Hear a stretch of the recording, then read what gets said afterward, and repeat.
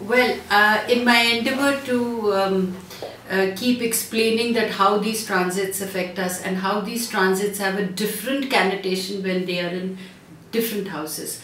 I have explained initially about Saturn, and I've explained about Jupiter, and now this time I'm going to explain to you all about Mars. How Mars, when it is transiting through the various 12 houses, what impact it has.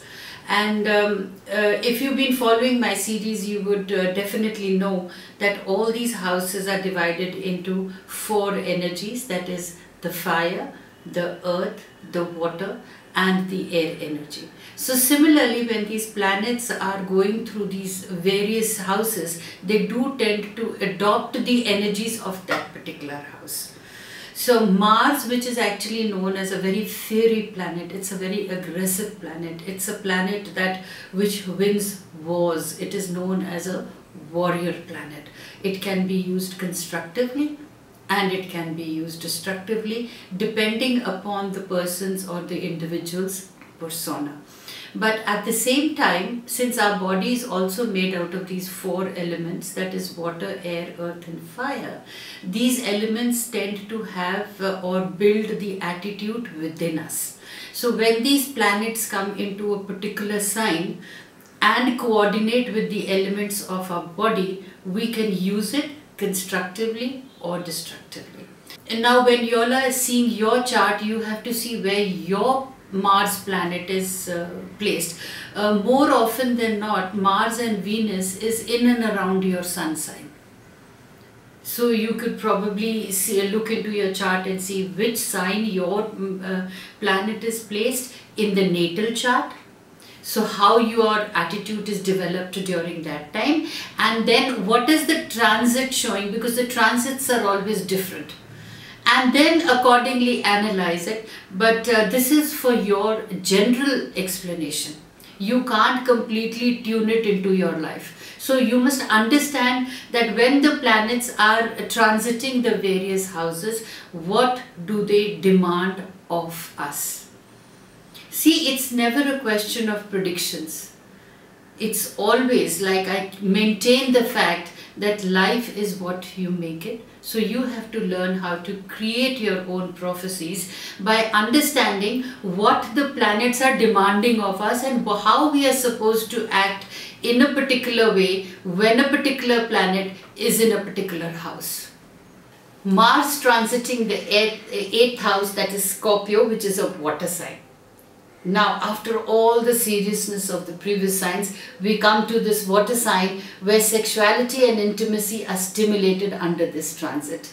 Negative expression of this energy is the tendencies towards ego conflicts concerning jointly held property or money.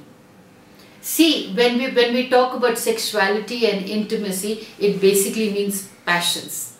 Now, passions either in the arena of money or passions in the arena of honey. Both are very, very crucial, and your energy levels are going to be very, very high. So don't get into power struggles, don't get into ego conflicts. And it is very important for you to enjoy these passions in a much harmonious way. Even if there are conflicts, even if you have to sort matters out, again my advice is sort the matters out, address the matters when Mars is forward moving, and contemplate and do introspect on these matters when the Mars is pausing or it is retrograde. Okay, now occasionally this transit could bring a crisis or ending of some kind. Whenever Mars is transiting an 8th house, it basically means the end of a particular thing and emerging of something new. So you may feel as if things are slipping out of your hand, whether it's money, whether it's relationships, whether you just need to give a thought that if that relationship or that money is very, very important to you, but it is slipping out, you have to question yourself, why?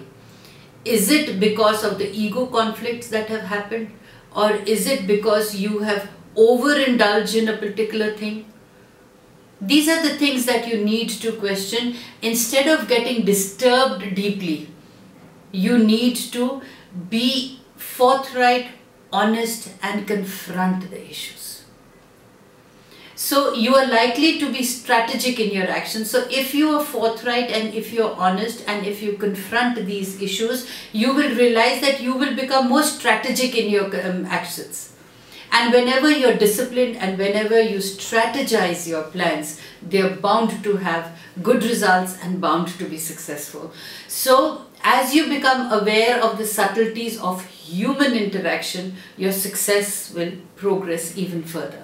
So this is the time when your best course of action is to recognize that you need to rely on others and you cannot live alone.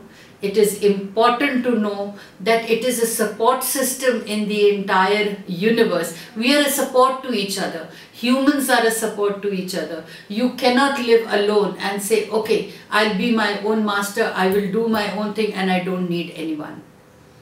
So Mars transiting in the 8th house and that into water sign teaches us adaptability not only to situations but to people. So when it is retrograde and it is pause, it gives us time to think, who are the people who are important in my life, or who are the people whom I need in my life, or who are the people whom I can actually cut off from my life. It's basically, in a nutshell, I would say, retrograde helps us to discriminate and the forward helps us to sort the issues out amicably. So Mars in the 8th sign, in the 8th house, in a water sign, teaches us all about adaptability and also makes us realize that we are not or we are a race that cannot live without support. Support system in every relationship is important. The transit of Mars takes 23 months to travel in all the zodiac signs. Basically, when you will look into your own chart, you will realize where the transit is, because the almanac does gives us all the dates. But just to give a clue to my clients, you must know that from January to March 9th, Mars is transiting Aries. And from March 10th onwards, it's transiting Taurus. So probably then further on, if you want to know how it is, you can divide these 23 months and you will realize where the Mars is transiting.